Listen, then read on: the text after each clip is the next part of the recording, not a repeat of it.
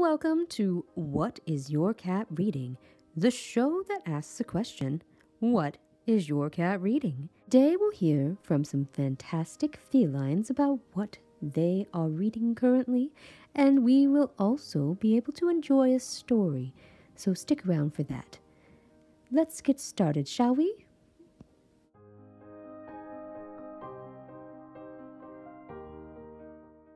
Is it going?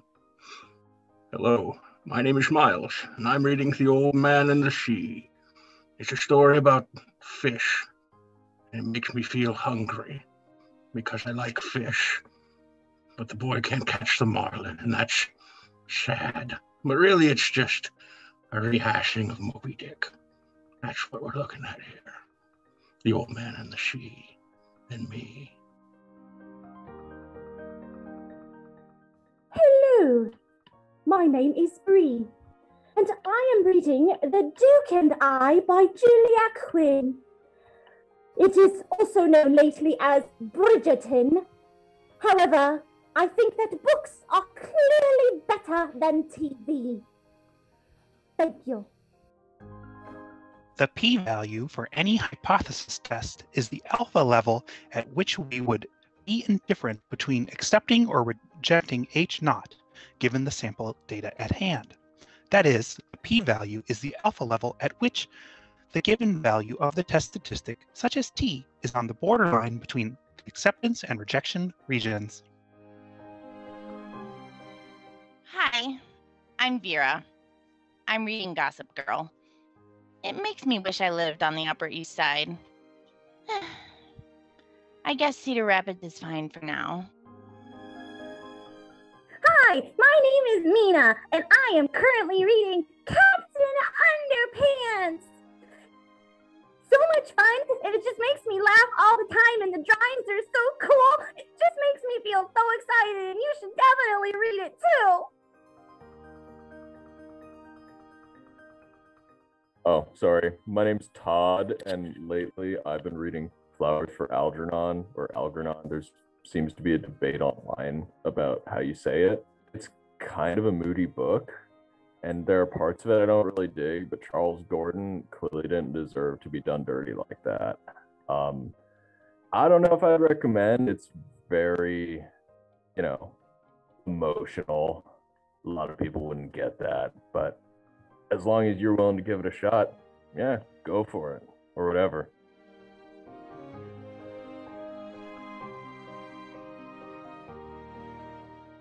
Hey, I'm Ellie. I'm reading Six of Crows.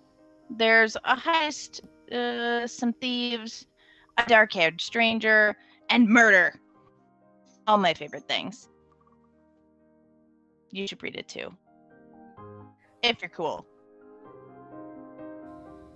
Hello, my name is Diego, and lately I've been dabbling into Don Quixote. It's a charming little read, very allegorical, a little spicy, although I still can't quite get over what he has against windmills. You'd get it if you read it, and I don't want to spoil anything. It's a good book. I recommend. Ciao.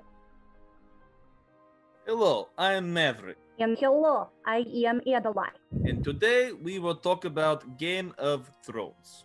It's a very good book. If you have favorite character, do not get attached.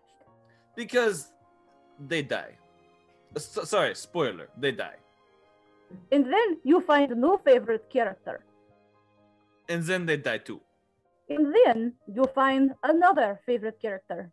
And then they die. Also, it is very cold. Da.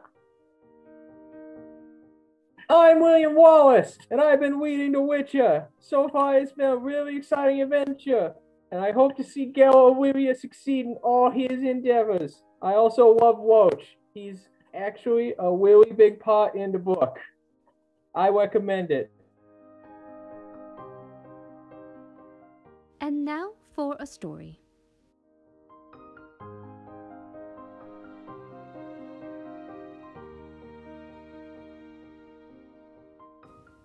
The Tale of Tom Kitten by Beatrix Potter.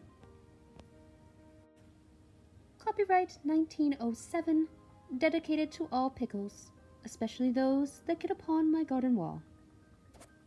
Once upon a time, there were 3 little kittens, and their names were Mittens, Tom Kitten, and Moppet.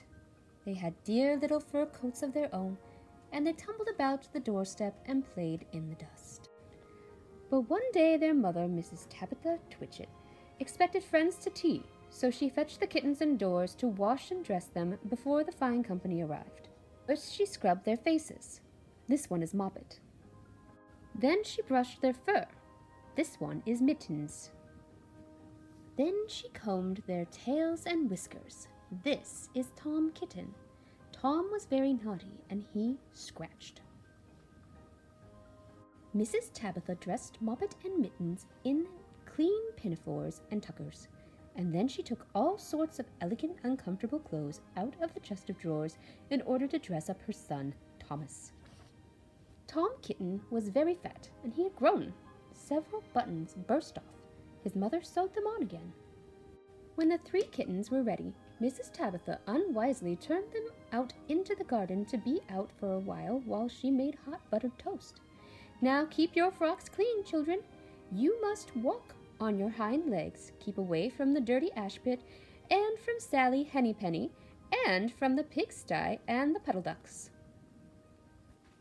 Moppet and Mittens walked down the garden path unsteadily. Presently they trod upon their pinafores and fell on their noses. When they stood up, there were several green smears.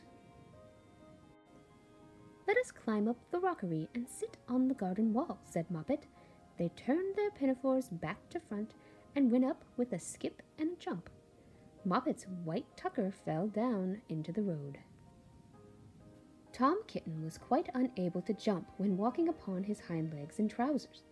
He came up the rockery by degrees, breaking the ferns and shedding buttons right and left. He was all in pieces when he reached the top of the wall. Moppet and Mittens tried to pull him together. His hat fell off, and the rest of his buttons burst. While they were in difficulties, there was a pit-pat, paddle-pat, and then 3 puddle ducks came along the hard, high road, marching one behind the other, and doing the goose step pit-pat, paddle-pat, pit-pat, waddle-pat. They stopped and stood in a row and stared up at the kittens. They had very small eyes and looked surprised. Then the 2 duckbirds, Rebecca and Jemima Puddle Duck, picked up the hat and tucker and put them on. Mittens laughed so hard that she fell off the wall. Moppet and Tom descended after her. The pinafores and all the rest of Tom's clothes came off on the way down. "Come, Mr. Drake Puddle Duck," said Moppet. "Come and help us dress him. Come and button up Tom." Mr. Drake Puddle Duck advanced in a slow, sideways manner and picked up the various articles. But he put them on himself. They fitted him worse than they fit Tom Kitten. "It's a very fine morning," said Mr. Puddle Duck. And he and Jemima and Rebecca Puddle Duck set off up the road, keeping step, pit-pat, paddle-pat, pit-pat, waddle-pat. Then Tabitha Twitchit came down the garden and found her kittens on the wall with no clothes on. She pulled them off the wall and took them back to the house. "My friends will arrive in a minute, and you are not fit to be seen.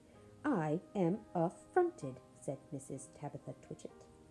She sent them upstairs, and I'm sorry to say she told her friends that they were in bed with the measles, which was not true. Quite the contrary. They were not in bed, not in the least. Somehow there were very extraordinary noises overhead, which disturbed the dignity and repose of the tea party. And I think that someday I shall make another larger book to tell you more about Tom Kitten.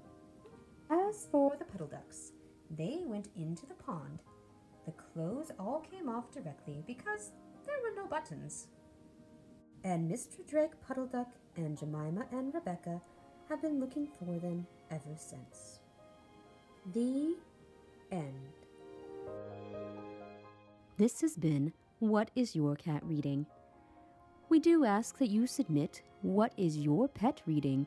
Even though cats are clearly better, we do accept all submissions.